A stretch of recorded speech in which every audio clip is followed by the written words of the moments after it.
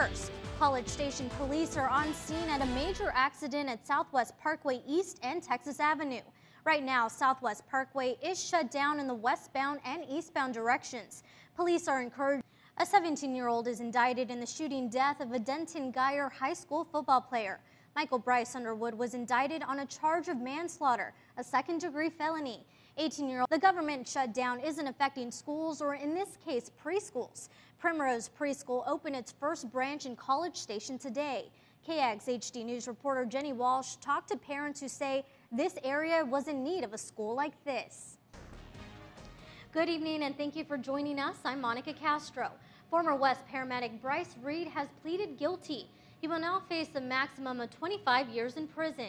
This guilty plea includes conspiracy to make a destructive device and attempting to obstruct justice. Those are lesser charges than possession of a destructive device, which is what Reed could have faced in a trial.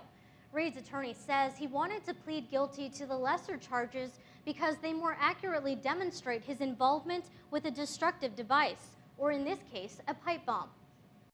He wanted to get this behind him. He didn't want to put his family through a long and drawn-out trial that would have been bitterly contested, and it was important to him that he take responsibility for what he felt that his actual role was. During this entire time, Reed has maintained his innocence, that he had nothing to do with the West fertilizer plant explosion just weeks before his arrest. Now his case is going to the probation office for a pre-sentence report.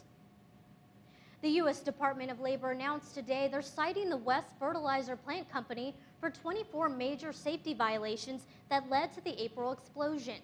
OSHA, the Occupational Safety and Health Administration, has also fined the plant just over $118,000 for the violations. We have continuing coverage of a case out of Caldwell where a grandmother was murdered and granddaughter sexually assaulted.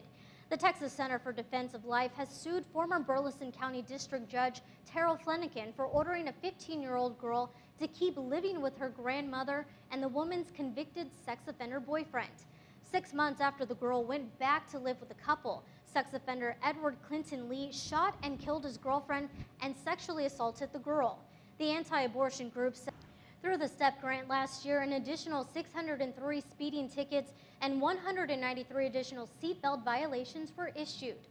Now, have you ever